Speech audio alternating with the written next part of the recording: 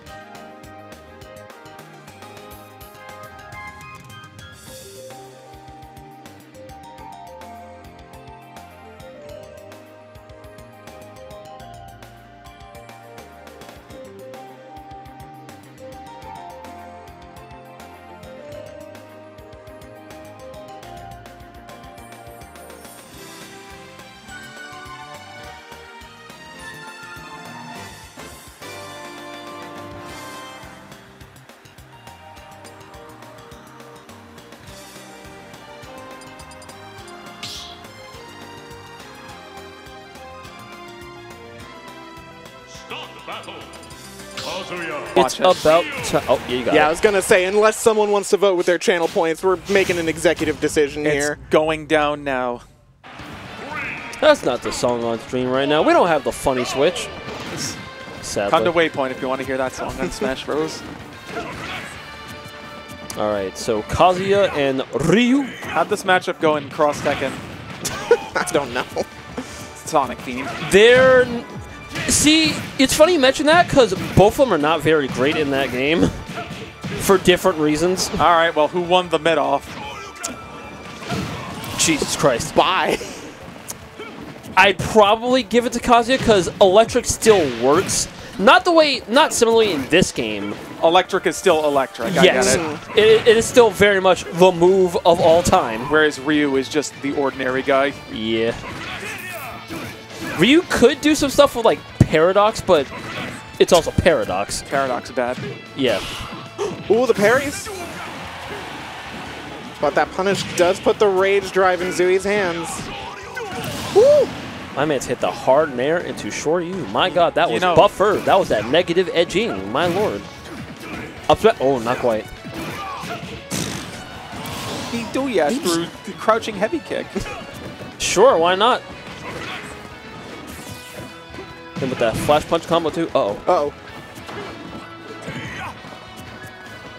Alright, NEOS. I will say, because Zuhi's getting a lot of these off of Nair, and, you know, Kazuya has a frame 7 jump squat notoriously, probably for the better, because if he had frame 7 like everyone else, his character would actually be unstoppable. Hold me to that. But Ryu's not someone who air-to-airs very often, nor does he have good grounded anti-airs.